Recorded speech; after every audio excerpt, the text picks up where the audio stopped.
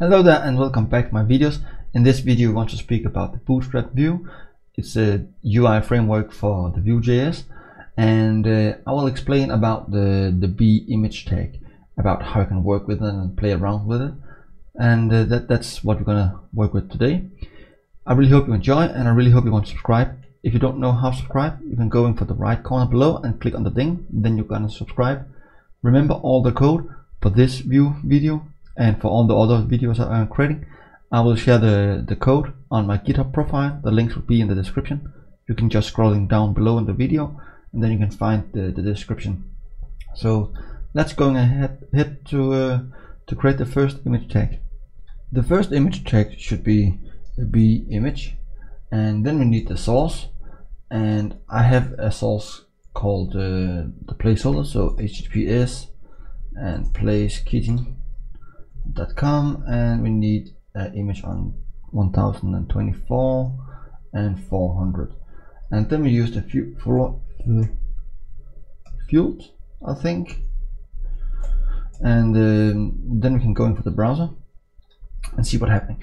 You can see now we have a nice little kitty where we have a responsive here. What it does, you can see, inspect the element here.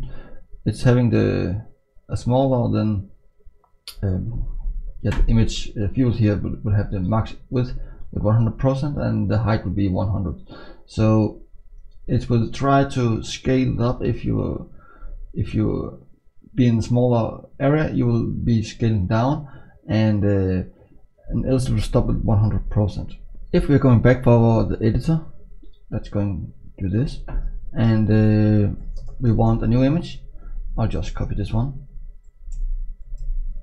and let's say we only have a size of 300 and 150, and going for the browser here, you can see we're scrolling down.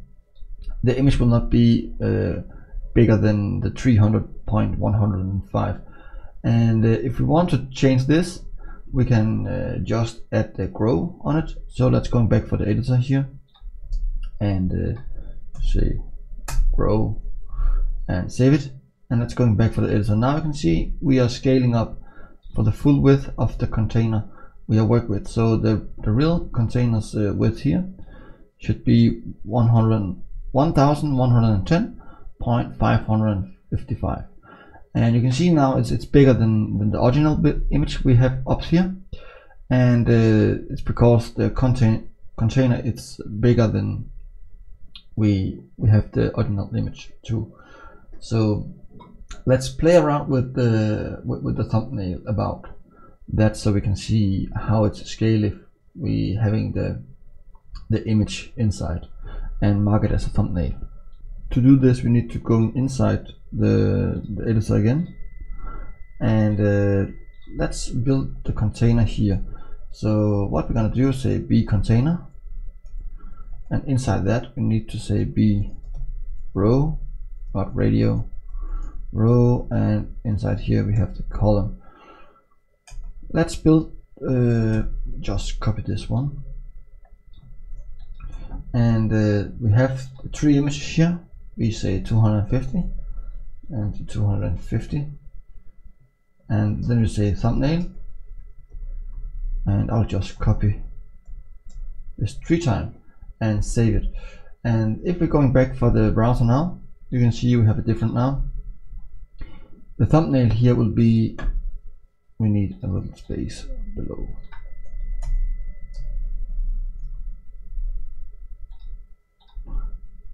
and close it down again. Now you can see we have a little bit border here. If we inspect the element, you will see the styles of the image thumbnail having the padding and background and border radius and max width and the height. And that's the easy way where you can make the image as a thumbnail, but the thumbnail still doesn't fill out the container. We can do this with the same we do before. So let's say we want to grow this one, just one of those, so you have 2 other. Then you can see we're filling up the container, and it's doing much bigger now. We have the image with the 330 and it's filling out the container. Now I think it's time to speak about how we can change the corners with round, and we need a kitty again. So let's take this kitty and remove this one, and I just remove this one too, and I set a class inside with the mark and right too, and I need to round, and the first one just with round here, and the image should be smaller than that. It should be 150 and 150. So let's take the first image here. You can see we have the, I need to make something below so we have a little space down so it's not going down to the bottom. You can see we have the first image here. It's having rounding corners overall, but of course you can create different rounds, like the left and the top right and something like that, and that's what we're gonna show now. So let's doing this and going into the editor one more time. The first one should be top. You can just say top here, and then we need the right, and then we need the bottom, and we need the left, whoops, and then we need circle. And now I think we have different cases in the browser. So let's go inside. You can see the first one, it's we have round. It's having rounding on everything. I'm scrolling in so you can see what's happening here. You can see the first one here is having rounding on all the corners. The next one only have on the top. So if you have in the top image and the bottom image, you can combine it so it look more nice in the rounds. Or you can have the rounds here in the left corner. Then you have rounds in the left corner too, and you can do it in the bottom so you can combine those. And then you have a circle, like say if you have an avatar where you need to show the profile image of the person, then the circle will be probably the nice one, and that's how you can work with the circle. Sometimes it will be nice to place the image in the way we want, so we can do this right away. Normally you will use vue, and then you have the image here. Let's just say this one, and remove the round. We just remove everything here. Normally if you want to float left, you do this, and if you want to float right, you can do this. But the built-in function here, it's much easier, so you can just say left and right, and if you need it to center, you can just copy it down here and say center, and then we have done what we want to do. Let's see it in the browser.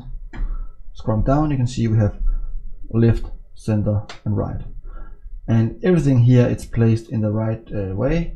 And I don't have added the clear fix.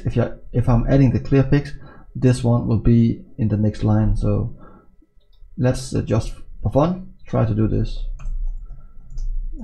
Clear fix, and then we come in a new line, but we don't need that, so we can just remove this and remove this, and then we're good to go. Let's see the browser one more time, and now something here it's not reacting as it should be, so let's going back and see we have it here. So it's not random what it's doing, and that's fine. So let's go back to the browser. I can explain what's happening.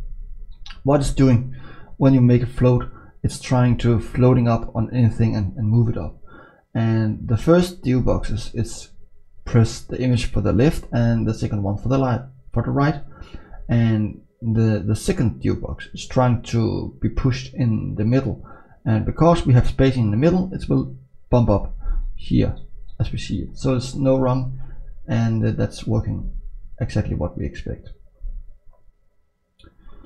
The last thing we want to speak about should be about the lazy loading for the image. It's built in with this nice bootstrap-vue framework, and I'll just take this one and remove the center, and the image I want to take this time should be 1000 but 300, and the only thing I need to say is the lazy, and then it's the lazy load.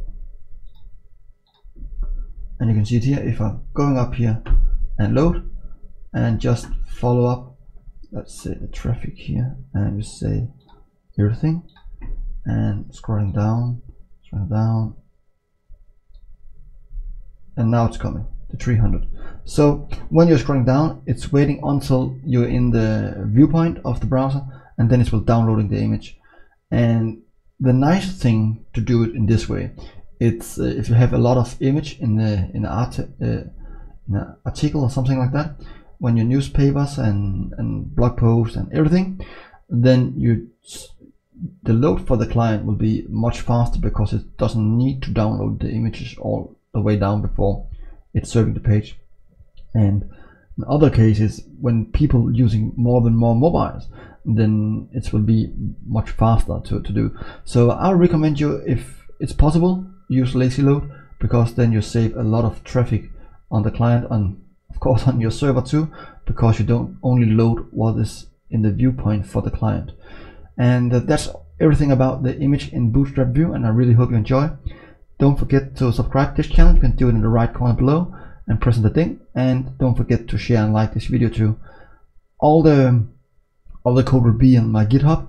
You can find the GitHub link in the description, and then you're welcome to follow me on GitHub too. Thank you so much, and hope to see you next time. Bye.